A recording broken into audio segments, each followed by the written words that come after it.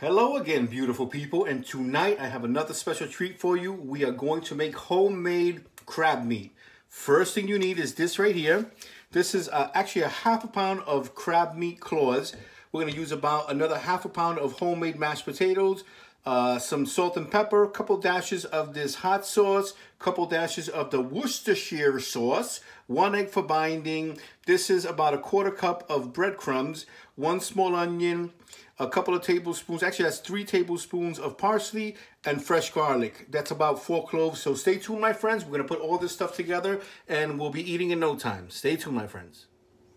Okay, beautiful people, so as you can see, I put all of those beautiful ingredients in this beautiful bowl, and that includes a couple dashes of the hot sauce and Worcestershire sauce.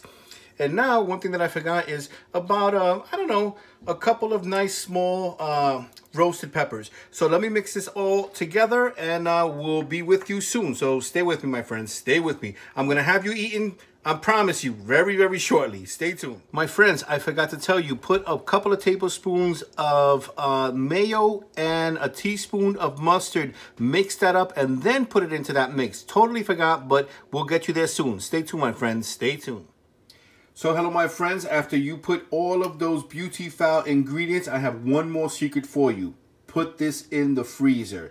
You definitely want them to get a little bit harder than they are because they typically tend to be a little soft once you put all of that mixture together. So just put them in the freezer for about 45 minutes, 50 minutes or so, and then you are going to be ready to fry them. So stay tuned, my friends. I'm going to have you eating in no time. We will fry these bad boys up in no time. So stay tuned.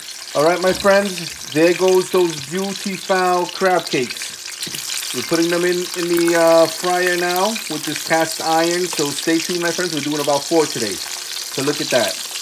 It's going to come together. Just stay tuned. Bear with me. And you're going to be eating in no time. So after about 4 minutes, we turned it to the other side. We're almost there, my friends. So stay tuned. Look at that nice crust that you have there. So yeah, it's looking good. Look at those colors from all of the peppers, everything. So stay tuned. We're going to eat soon, my friends. Stay tuned.